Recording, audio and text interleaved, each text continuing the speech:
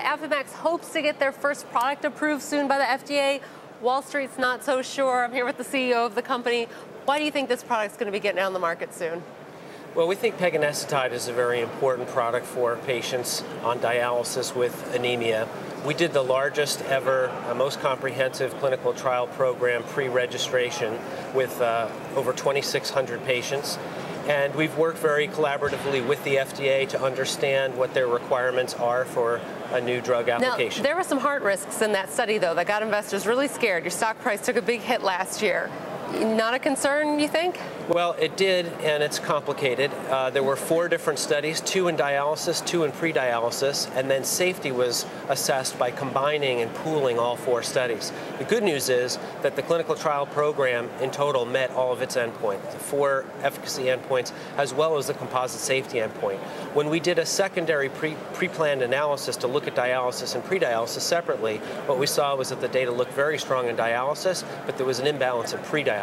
Okay. And that has informed our decision, along with market conditions, to pursue dialysis only, and that is the regulatory strategy that we shared with the FDA at our end of phase 3 pre-NDA meeting.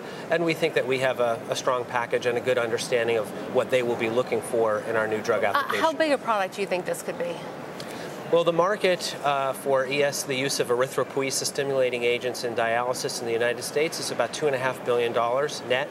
So that's the market we're entering into. We studied it in a broad patient population, so we don't expect that we'll be excluded from a lot of patient populations. So we expect that we'll be playing in that very large market, and that we've got a good product that can compete. If you get on the market, you're going to have to think about price. That's a difficult decision for biotechs. How do you go about deciding how much you should charge for this? It is. It's a hot topic, and not surprisingly, given the high and increased cost of healthcare in the United States, it is limiting companies' pricing flexibility, and I think that companies need to be able to show that their product represents some innovation, some real value.